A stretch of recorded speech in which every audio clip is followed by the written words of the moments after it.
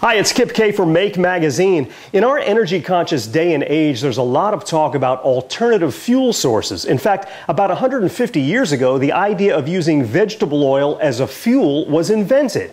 Now, biodiesel is a non-petroleum-based diesel fuel consisting of short-chain alkyl esters made by, and this is a big word, transesterification of vegetable oil, which can be used alone or blended with conventional petrodiesel in unmodified diesel engine vehicles.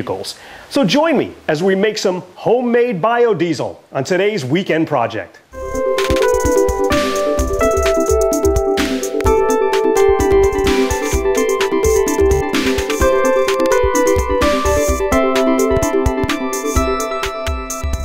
You'll find the Biodiesel project in Make Volume 3, and it's on page 68. But before we get started, keep in mind that while biodiesel is safe to handle and store, the home brewing process that we're about to do involves flammable, poisonous, and caustic chemicals, alcohols, and lye.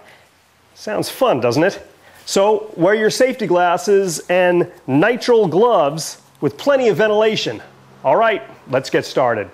There are a number of materials and supplies you'll need to make your own biodiesel. We won't describe each and every one, but we will as we go through the process of making it.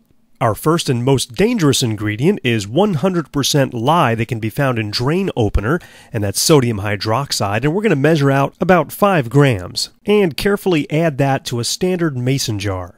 Our next ingredient is methanol, which can be found in the name brand Heat, which is available in most auto parts stores. Measure out 220 milliliters of the heat. Then carefully add the heat to the lye. Seal the top tightly and begin swirling it until the lye is dissolved. And this mixture is our methoxide solution, which is very dangerous, so be careful. I'll be using brand new vegetable oil, which is cholesterol-free, by the way, and we'll measure out 1 liter of oil, and we need to heat it up. So we'll get our little stove, pour our oil in a pot, add our thermometer, and heat it up to about 130 degrees. Carefully add the hot oil to a 2-liter glass or plastic bottle. Then pour in the methoxide solution, seal the top, and begin shaking. You have to shake pretty hard for about 5 minutes. Set this mixture aside, and in about a half hour or so, you'll see some color change take place. And you should start to see a darker layer at the bottom. This is our glycerin, and our biodiesel is the lighter color on the top.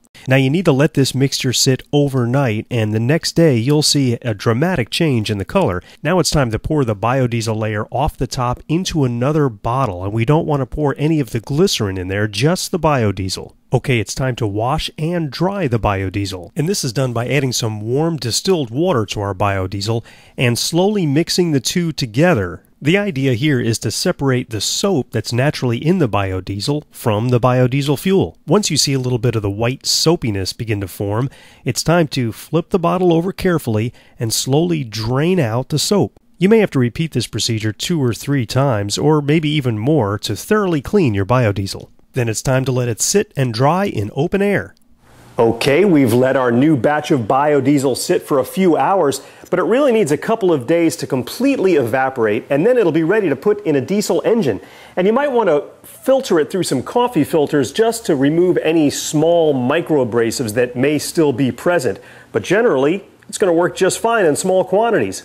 Well, there's how to cook your very own homemade biodiesel, and we'll see you next time with another weekend project.